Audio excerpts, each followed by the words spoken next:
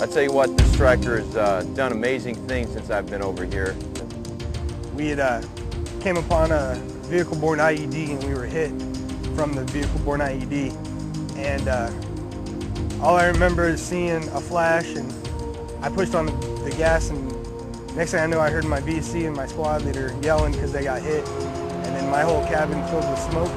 Our last incident, we were hit by a VBED. That's a driving vehicle. The driver itself drove into our last Stryker. The damage to the Stryker itself ended up burning to the ground for the most part. It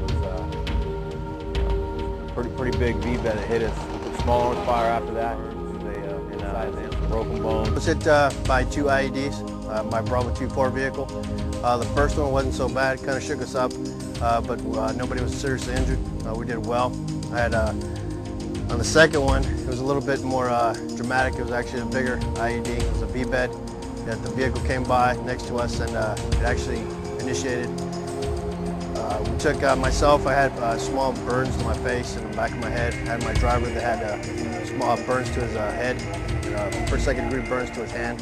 On or about 3 December 2004, while destroying a cache in western Mosul, one of my vehicles was struck by a vehicle-borne IED. Some minor shrapnel wounds. The 6.6 passed the area, and then as we went, blew up on our left side between the driver and the VC hatch on the left side. Blew the Stryker up, and then blew it over, and blew me up and out of the vehicle and over onto the right side. Got up, and I was on the ground, got up, and then I started to pull the crew out. I've watched vehicles in front of me have a VBIED go off right in front of them. I watched the air guards get blown out of the hatch back into the vehicle. And the Stryker becomes a supporting vehicle. PG hits 16 IEDs and 3 VBEDs. I was right next to the VBED that hit one of our Strykers. A ball of fire, largest explosion I've seen yet in country. 7 wounded soldiers in it. We've rolled through multiple car bombs and taken a few RPGs.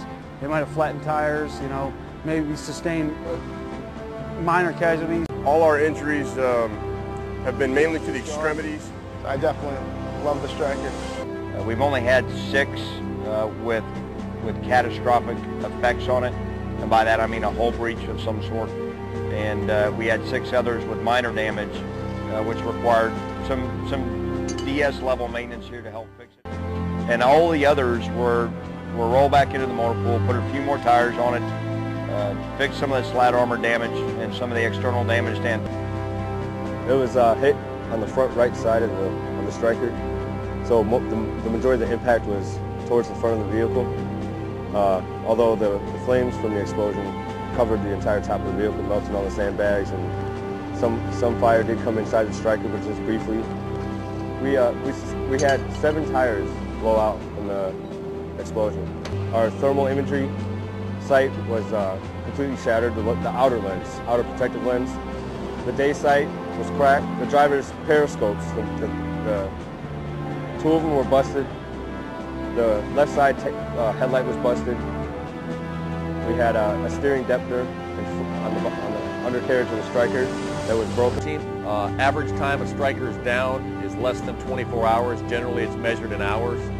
Unless a part is not on hand, and right now in the first 2.5 months, about 2,500 to 3,000 miles on the Strykers. We had one vehicle lost every tire was either shot out and then had been hit by an IED and also small arms engagement.